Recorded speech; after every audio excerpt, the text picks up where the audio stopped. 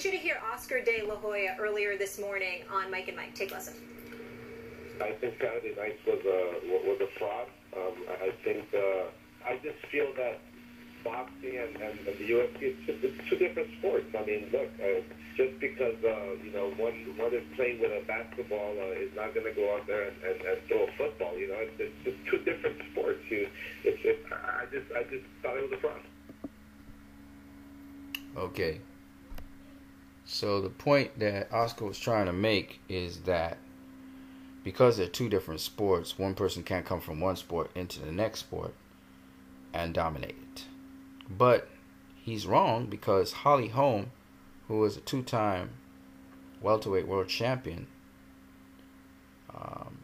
she went into MMA and beat Ronda Rousey, the person that was on his boxing magazine, The Ring, an MMA fighter. So I don't understand. Oscar is so filled with contradictions. It's just ridiculous, He may be hateful of Floyd, he may be jealous of Floyd, and that's clouding his judgment. And in fact, I think Oscar De La Hoya actually was offering for Canelo to face Conor McGregor. So I'm not quite sure how Oscar can say these statements about this fight being a fraud because they're two different sports with a straight face. I just don't understand it. Unless he's just hateful. And then the other thing that doesn't make sense to me, before I let Max Kellerman talk, is if you're promoting Gennady Golovkin versus Canelo Alvarez, the last thing you want to be doing is downing a Mayweather-McGregor fight that did well. It did a great box office. People actually enjoyed the fight. And everybody won from that fight. The fans, Mayweather, McGregor, everybody.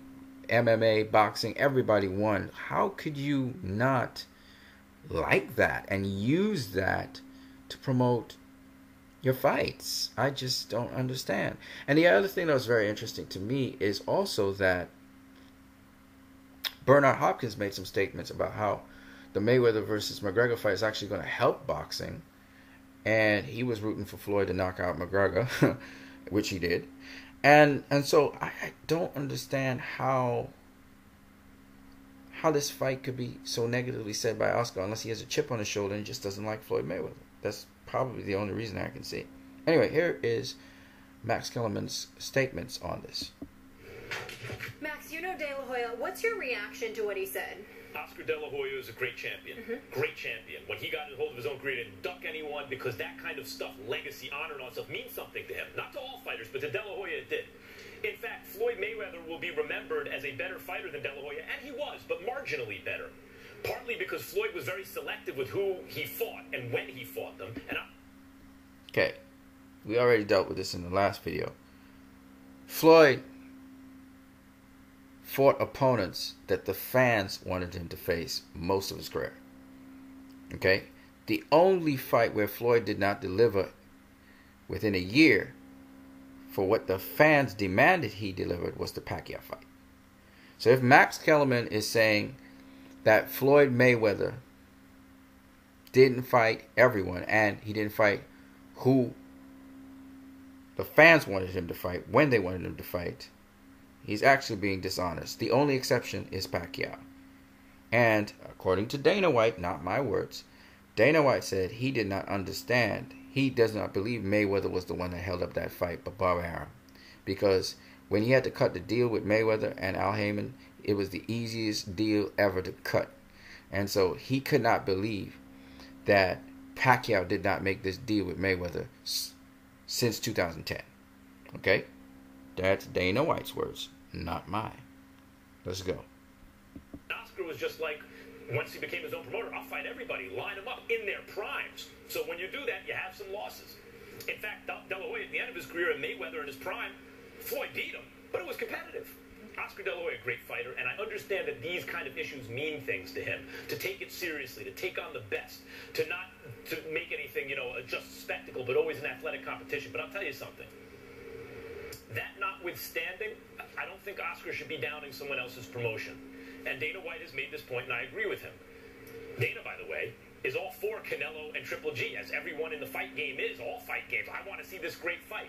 And Oscar has such a great product coming up September 16th in Vegas. Triple G and Canelo, that I think we should be focusing, and he should be focusing on his great product and not downing someone else's event, which, by the way, turned out to be the best possible version that event could have been. Agree with Max Kellerman.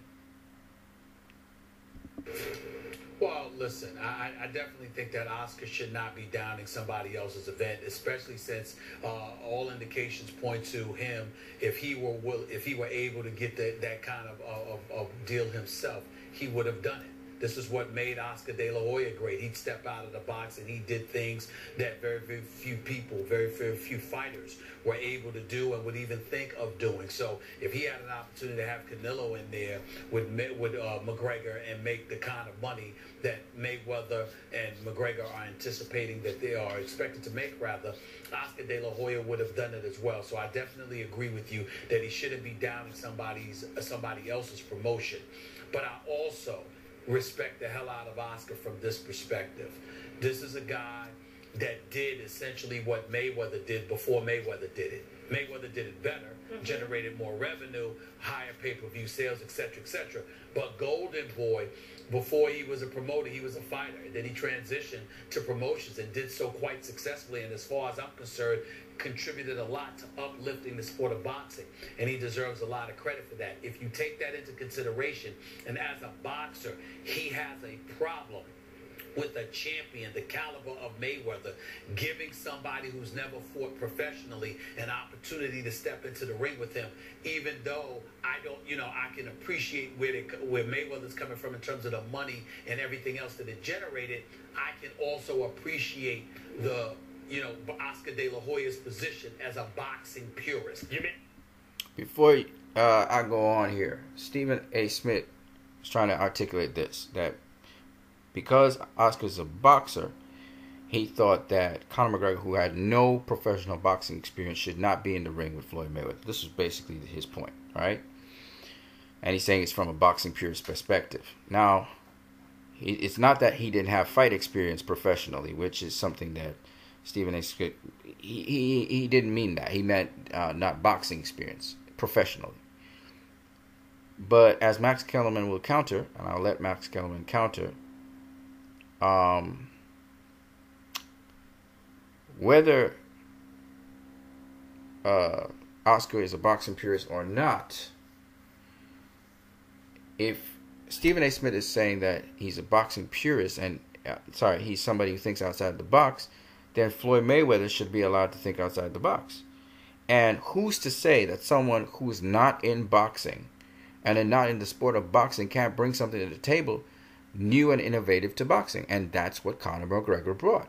Now, he wasn't conditioned to go 12 rounds. That was something new to him. But clearly he brought something new to the table which Floyd hadn't seen before, which was cool. And Floyd had to learn how to navigate past it. Besides that, he used his reach quite well. He used his jabs quite well. He boxed quite well. Okay?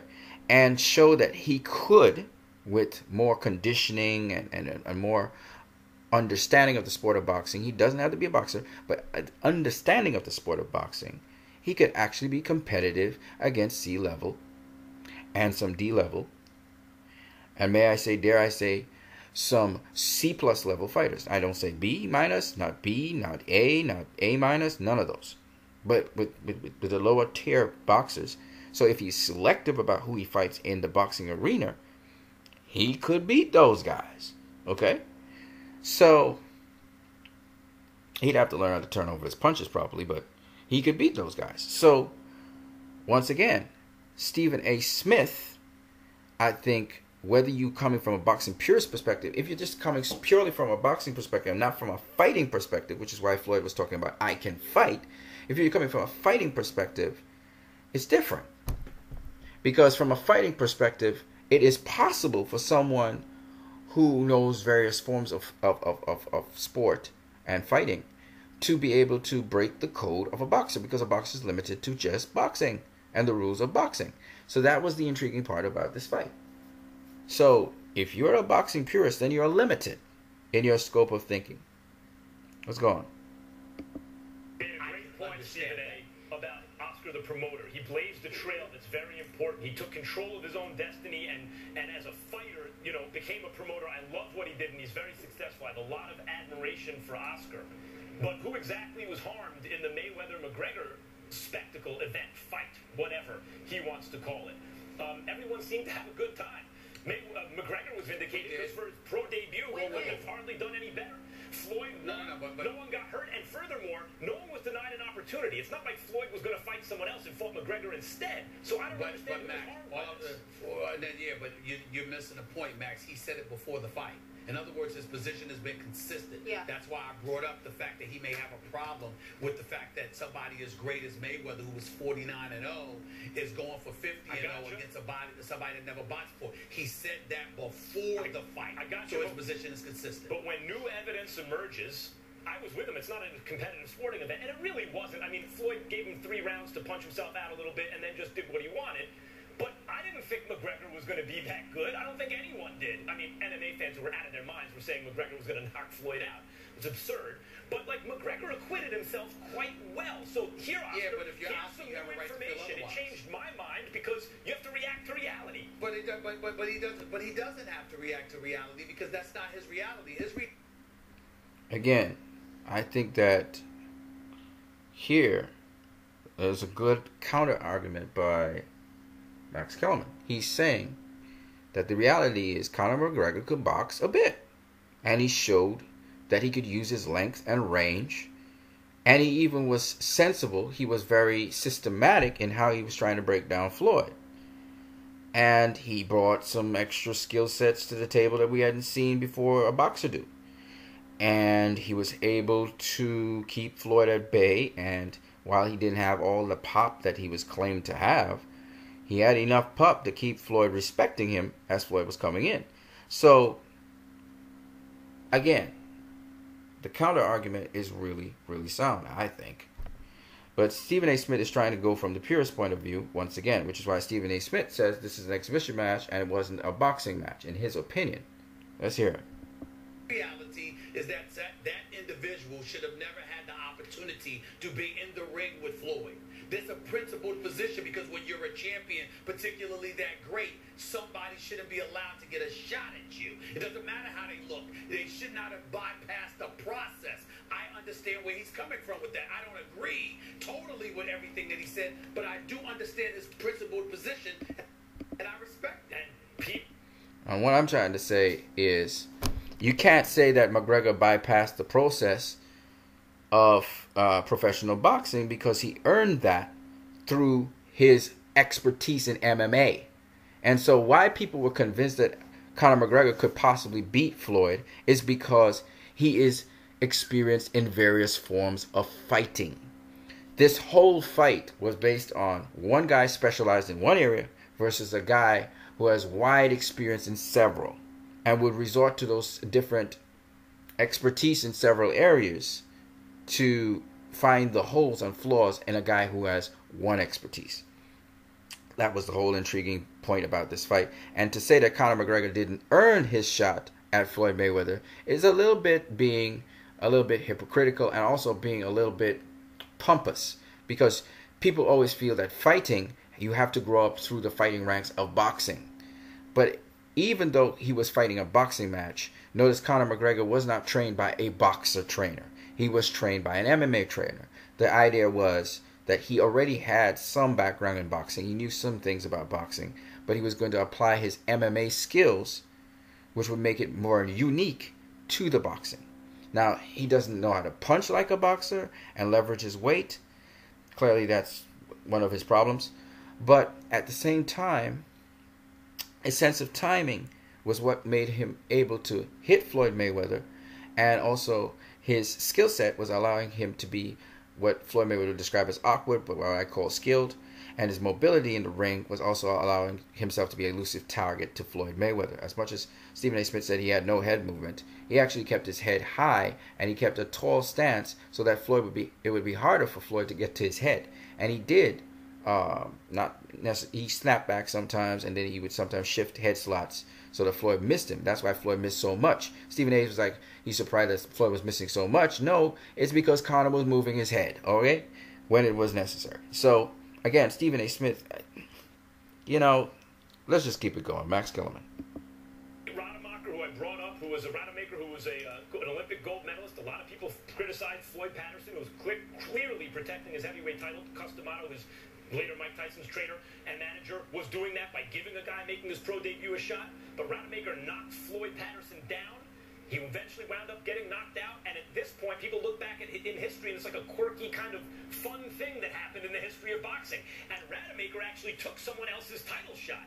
In this case, McGregor didn't take anyone else's shot. I don't understand the point in criticizing after the fact a successful event when what Oscar should be. If I were Oscar, the only thing I'd be talking about is this amazing fight that's coming up September 16th.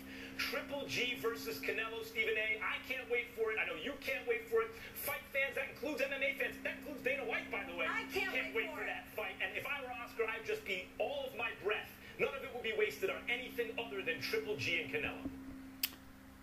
To add to that point, you guys remember Muhammad Ali faced, at the end of his career, Leon Spinks. Leon Spinks had 6 pro fights, ladies and gentlemen. But he was an Olympic gold medalist, so he had a great sterling amateur career. But he only had 6 pro fights. And not all of them were in heavyweight division. And Leon Spinks beat Muhammad Ali. My point being this. You cannot say that someone, because they don't have boxing experience, it means that pro boxing experience means that they won't win. Lomachenko, of course, he was an incredible amateur, and Rigondeaux, these are in totally different categories. They're not Conor McGregor, okay? Extensive amateur experience, but these guys, they're not even. I think Lomachenko, is he in double digits now in terms of his fights? Probably. You can't just judge people because they didn't have a pro debut. And then the other point is this. There are other greats. Sugar Ray Robinson. We have Julio Cesar Chavez. In the prime of Julio Cesar Chavez's career, he would fight a championship fight, then he would fight a debutante. Yes, it wasn't sanctioned as a championship fight, but the point, he was a world champion. Floyd's not a world champion. Floyd came out of retirement, and this fight wasn't a championship fight. So, for Stephen A. Smith to be saying it's an exhibition match and it shouldn't be counted as number 50, is to be hypocritical. What are you saying about Julio Cesar Chavez? What are you saying about Sugar Ray Robinson? These guys had some stay busy fights. What you gonna do? Okay? These guys fought debutantes, people who had no pro fights, and they didn't even have amateur backgrounds. Alright? So, I mean, it's kind of hypocritical to come down on Floyd. Even Stephen A. Smith talking about it being an exhibition match. Well, Stephen A. Smith needs to remember that Joe Louis had a couple exhibition matches. In fact, he had exhibition matches that counted to his overall fight total of 63.